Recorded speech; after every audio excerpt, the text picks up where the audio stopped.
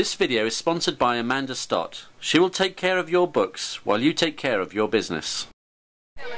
Around 1,500 cyclists turned out on a cold and damp Sunday morning to take part in the 7th Macclesfield Bikeathon. Control cars ready, please!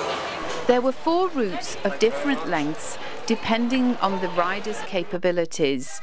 At 8 o'clock, the serious bikers set out on the 52-mile route that took them via Congleton. The bikeathon started and finished outside the old Macclesfield Town Hall.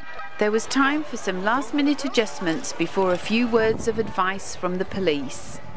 There's various police officers around the circuit. They're there for reassurance and give you any help if you get any problems. They're not there to stop the traffic. They will not stop the traffic for you as you come onto roads. Or for traffic lights, you've got to obey the rules of the road.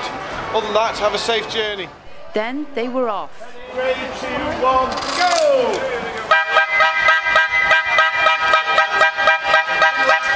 The target for this year's bikeathon was to raise £20,000 to fund a light sensory room for pupils with severe learning difficulties at the Park Lane Special School in the Macclesfield Learning Zone. Some experienced riders completed the 52-mile route in under 3 hours. All cyclists that crossed the finish line were rewarded with a medal.